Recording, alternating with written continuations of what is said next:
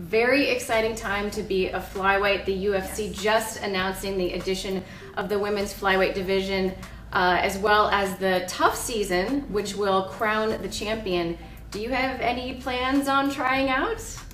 I think it's an exciting opportunity, and yeah, I just, it's so close to this fight, and it's very close. Yeah.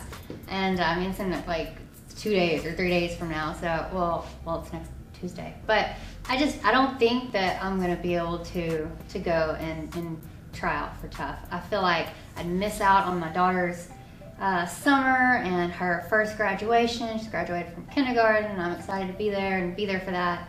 And also, I feel like I'll get to sit at home and do homework on all the girls that are in the house. So just kind of sit back and watch from a distance. Yeah, I mean, yeah, I'd love to. And I'm not even sure if did they say that they're going to crown a flyweight champion or just later in the year. I believe the winner of the show is crowned the champion. If I'm correct. Okay, well, it would be great to be to have that opportunity to be the first flyweight champion, and I did want that, but I just think maybe that's not necessarily the path for me, but I still plan on being a UFC champion one way or another.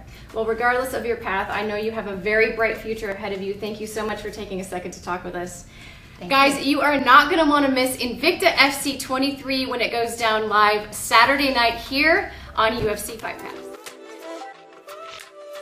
I was tweeting one day, posted a tweet to my fans asking them which song from that Dave Mustaine or Megadeth sings did they want me to come out to. We gave them a few options, and then Dave Mustaine actually retweeted and tweeted me back, giving me permission to come out to any song, and he also gave him his input on which song he wanted me to come out to. And so Saturday night I'm coming out to Symphony of Destruction.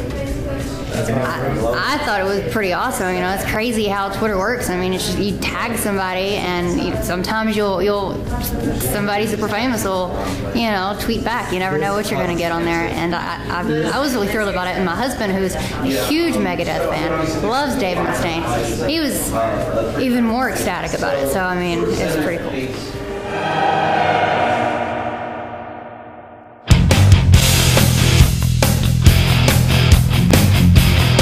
You take a mortal man and put him in control. Watch him become a god. Watch people's heads roll.